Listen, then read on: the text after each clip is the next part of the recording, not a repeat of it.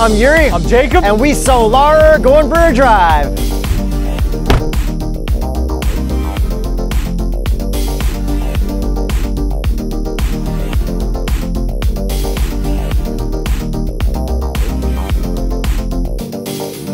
...2020 Hyundai Sonata Hybrid with a solar roof panel.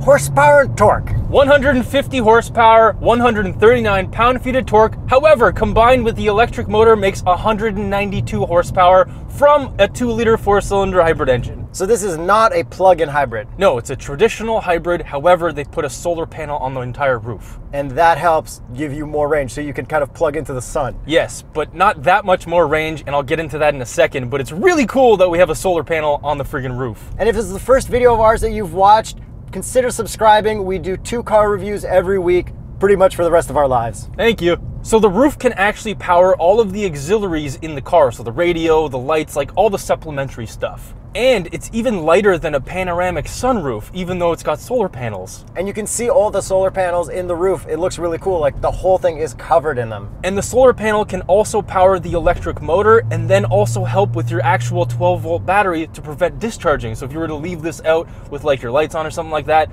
it will actually stop that. Okay, so if I park it in the sun all day while I'm at work, how many more kilometers can I get? Okay, so if you park this for 6 hours a day, I have to be specific, you get approximately 3.5 kilometers per day. So then what about 12 hours? You'd actually have to discharge it fully again to recharge it because it's got a really small battery. So you can't just expect a full charge for 12 hours. You need to use that 6 hours and then charge for another 6 hours. So say you drove to work 3.5 kilometers and let it sit there for 6 hours. Yes. Then you can drive home for your 3.5 kilometers, which should have a full charge. And then if you're home early enough, you can get enough charge for the next day maybe. Theoretically, and you'd have to have full sun every day for the whole year to get about 1,300 kilometers of free driving for the whole year. That's like really cool technology. It really is. Like the Fisker Karma had it, and I believe the Toyota Prius also have it, but I don't think they had it in North America. And it's cool that all that solar panel stuff is on a cool car like this that we actually like. Yeah, I really like this. I personally think this is the best car to get for someone who doesn't care about driving but has to. I would just like to state that this is the best commuter car that you can buy, and I am shocked by how much I like this. Okay, let's get into the reasons why. And I'd like to start with the highway driving assist. Go for it. This has the same stuff that the Palisade, the Telluride, the G90 had. Same with the last Sonata we drove that was not a hybrid. It keeps you in your lanes very well, very good lane keep, and you don't really have to put your hands on the wheel too much, but it doesn't let you take your hands off the wheel as much as the G90 used to. I feel like they cut that down a bit. However, it's definitely still the longest in the industry, and we drove down the DVP, and if you're not familiar with the DVP, it's quite a curvy highway, and I basically barely had to touch the steering wheel at all. Yes, and if we drove on the DVP in a normal time during 9 to 5, it would be bumper to bumper traffic, which this would also do a great job, and you wouldn't have to do anything. Yeah, so you have adaptive cruise, so you don't even have to touch the pedals, you don't have to touch the steering wheel only about once every minute, so you literally just sit there and get teleported places. And then if you set it to the speed limit, it'll put it to auto and adjust you to whatever speed limit it sees, and then it also has a mode to slow you down for curves. You pretty much don't have to drive this car, like you just end up places. And it's so relaxing. Like I've been so relaxed every time I drive everywhere. Yeah, the next coolest thing is something that we really don't talk about, which is gas mileage. Yes. Stupid good gas mileage! It's such a good hybrid. Yeah, so it's supposed to get 5 liters per 100 kilometers, which is about 47 miles per American.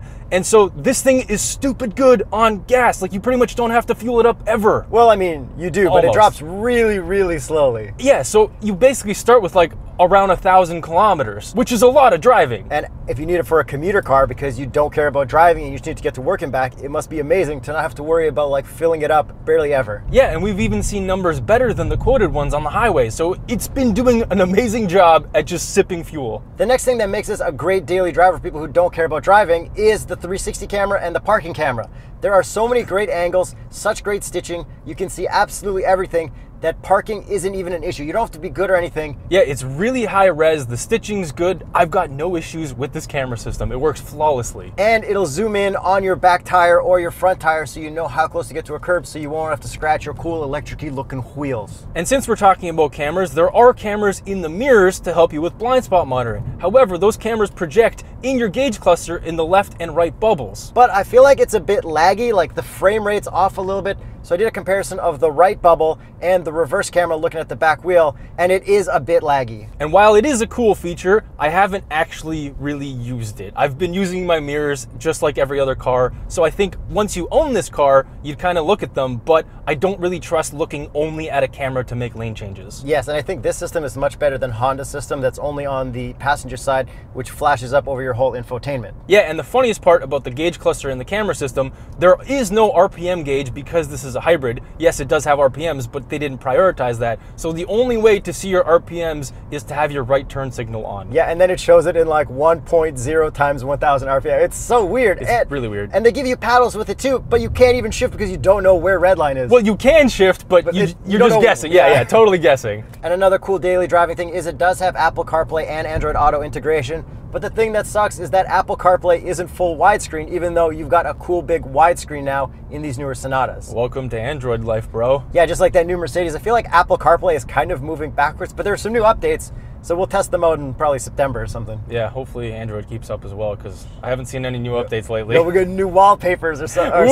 Yeah. Yo, you got widgets now. Yeah. Welcome to Android again. Hey, did you see that you can now send your key to certain cars to other people over iMessage? That seems like a bad idea. If I have a new M5, and I'm on vacation, I can text my key to a friend and they can use that phone to drive it. That seems like a bad thing. No, because you need to use face recognition to send your key. Yeah, and then if you just took a piece of paper and photo printed something, that seems like a bad thing. And one of the things that sucks the most about this car is that there's no proximity touch on the door handles. You have to click the button every single time to unlock it or lock it. And to unlock all the doors, you got to click the button twice. Maybe there's a way to program that. I'm not sure, but at least there's the button. And the last thing about this being a nice car, if you don't care about cars before you drive, is that it actually looks pretty cool. Yeah, it does look really good. We really like the regular Sonata, the non-hybrid, and this looks just as good. Yes, we've got cool body lines again. We've got those cool wraparound taillights. We've got the different front bumper that has the chrome along the bottom. And this one also has active aero flaps in the front bumper, which is totally different than the regular Sonata. And my favorite part of the looks is that this is in white,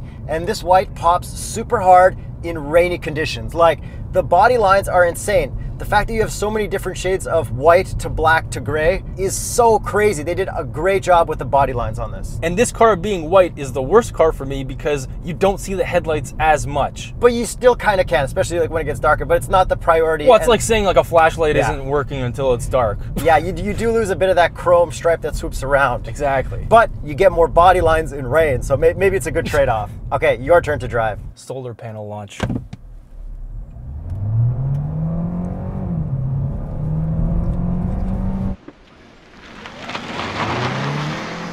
There's not much like right off the line, and then it makes a lot of loud sounds, and then it's just kind of okay. It's definitely not the worst. No, it's not the worst, but once you're already rolling, like if I'm gonna floor it right now, pretty slow to downshift and pretty slow to go, but then it's fine. But a lot of the time you're in full electric drive, so you get that little like electric push and you feel extra cool because there's no motor going. Yeah, and this is a type of car that I would just drive in eco mode because it's this type of car. Like, I've never put this into sport mode. Well, I did once for testing purposes and flipped it right back. So let's finish off the looks. Okay, so the other hybrid unique thing that you get on this is the rear spoiler. It's black. And obviously, just like every other hybrid, we have hybrid-y looking wheels, and these ones are pretty good. Yeah, they're not like super cool, super big, but they definitely suit the car. It looks like Prius-ish proportions. Yeah, but imagine this with like those Taycan Turbo S wheels.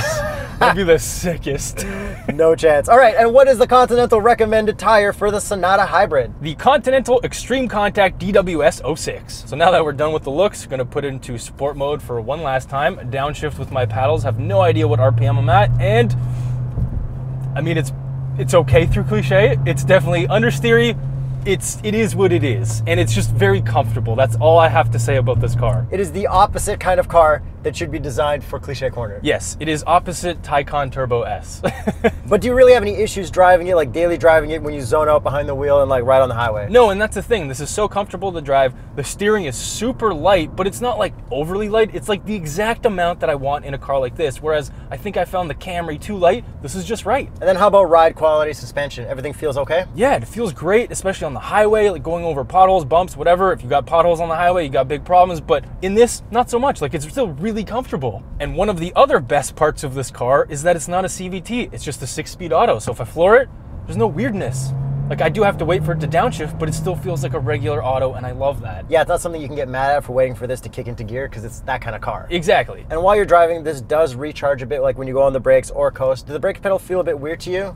I guess a little bit more grabby than I would expect. Just a little bit weird to me when parking, but definitely not a deal breaker by any means. No, it's not like ultra weird, and there's no way to change that. I don't think it varies by the drive modes. Your drive modes really affect your transmission and your gas pedal. But or I guess, yeah, it is your gas pedal because gas and battery pedal. But you know what this also has is a coast mode. So it'll give you a warning when it thinks it's time for you to let your foot off the throttle and coast. Oh, that's cool. Because you know how electric cars, we had the discussion like very long time ago in the Onyx, it's like, do you stay on the throttle or do you let off and coast in like a different gear? Yeah, and Porsche, I believe, sorry to keep bringing it up, prioritizes coasting because I think they figured out that that's more efficient than regen. Depends if you're going like long distances or like only city. Yeah, and this also isn't a full electric car, so it doesn't have that big of a battery, so now let's talk about these drive modes. We've got 4 of them. Eco is the one you want, but we do have custom, sport, eco, and smart. However, same problem as we had in the regular Sonata, the gauge transitions are terrible. Yeah, it's the same thing where not every single part of the animation is animating at every frame, but some of it is, so it gives it that laggy look. But do you like the graphics of the gauges? I really do. Energy flow is definitely my favorite gauge, and I love seeing it in the infotainment as well, because you can see exactly what the solar panel is doing, what the brakes are doing, what the battery's doing. It's cool. And the coolest part about the solar panel is there's 4 modes, completely off, 1 bar, 2 bars, or 3 bars. And when you go under a bridge or something, you can see that the solar panel is not getting any energy and then goes back to full energy. It's a lot of fun. And then the most annoying thing, which I thought was cool at first, but now that I've driven this for longer, it keeps telling me the weather conditions in my gauge cluster. So right now, it's mostly cloudy. Yeah, just cover that with a permanent marker. It's just, it's always there, and I haven't found a way to turn it off. I get it for the solar panel, but it's always there. Like, I can see what's around me. And then changing the modes just changes the colors, really. Like, you still can't get attack in any mode. But what they've changed with this hybrid version is when you click the little menu button on the steering wheel, instead of going through all your driver assist settings and everything like you could on pretty much every other Hyundai Kia Genesis, now you kind of just get to change what's in the right bubble, or if you have your navigation or your driver assistance in the middle. But there are still some things that you can change with a different button. So if you hit OK, it'll actually bring up your driver assistance if you select that in your infotainment, which then you can customize it there. But there's a couple things about this infotainment that I really don't like. Can you guess what it is? Well, I know a couple things. Number 1, no tuning knob. You have to actually physically press this touch button thing. Yeah, they got rid of all the hard buttons and they put in the LCD buttons. I feel like having hard buttons on the bottom would be nice. And in lower trims of Sonatas, you can get all hard buttons, but there is no lower trim for the hybrid version. And they added a way that you can scroll through your stations, but it's an extra like 3 clicks. Yeah, it's pretty bad. Say I'm in my Apple CarPlay. How do I get to the home screen? You just press this button. And then you have to press this button. Yes, I'm used to that for like Android stuff. It's always 2 buttons. They got rid of the hard buttons so you could go back. But lucky we still have a star so I can program my Apple CarPlay to go right to it. Yeah, so like we said in our original Sonata review, bring back hard buttons. Yes, because these buttons suck and they're even too far. Like, you're tall. Try to reach that. I mean, I can reach it. Barely. But while driving, I'm going to crash. But lucky for us, we have wireless charging, but no wireless CarPlay, so it kind of cancels itself out. Yeah, and no wireless Android Auto yet, but apparently it's coming in other cars. Okay, how about the rest of the interior? Pretty much the same as the regular Sonata, nothing too different. Still really comfortable. The seats are comfortable, but you have an issue with them. Yeah, I just can't get super comfortable in them. They're just not the right fit for me. I would much prefer the seats from the Altima, those space seats. Yeah, and I have no issues with these seats, and the layout of this interior is actually really good. We do have our shifter, which is buttons. However, it's all covered in gloss black everywhere, and it's filthy. There's only one thing I really don't like about the interior in this model is that you can't option a sunroof, which I totally understand, but I like my sunroofs. Yeah, well, this is a lot better. Okay, so now we should do a couple more tests. The cup holder test, it fits a monster, but these are 2 different size cup holders. A small won't fit in this back one, but it'll fit in this front one. And you can also have your phone in the middle. That's pretty cool. Except it rattles nonstop. Oh yeah, because it's not fat. You need a little bit of like rubber padding or something. And let's check the visors. This will settle whether the car is great or not interior. 3, 2, 1. That slid like butter. All right, so overall, it's great in here. Yes, it is. So with all that stuff out of the way, we should probably get to the price. Well, there's only one price and one trim in Canada. $40,099. Canadian. Yeah, really good price. The fact that this has a solar panel roof and everything in here is so convenient for not caring about driving cars. I think this is pretty much like a no-brainer for people who need a new car. Yeah, and it's only a couple $1,000s more than the top trim of the regular Sonata. And the regular Sonata isn't that exciting to drive. I think the wheels are cooler. I think it does look a little bit better. But I personally would just go for this. Yeah, if you're going for a Sonata, go for the most hybridy one with the solar roof. And like having this gimmick is cooler than most gimmicks right now. Until they come out with the N-Line. But I really, really like this car. Like, this is one of my favorite cars. I'm shocked by how much I like this. I know I keep saying that, but like, this is such a good car. This is pretty much our next go-to recommendation for people looking for new cars who have to drive through a commute to work and don't care about cars. This is really cool, and this will be my recommendation going forward. So let us know what you think of the new Sonata Hybrid. Is the solar roof panel the coolest thing ever?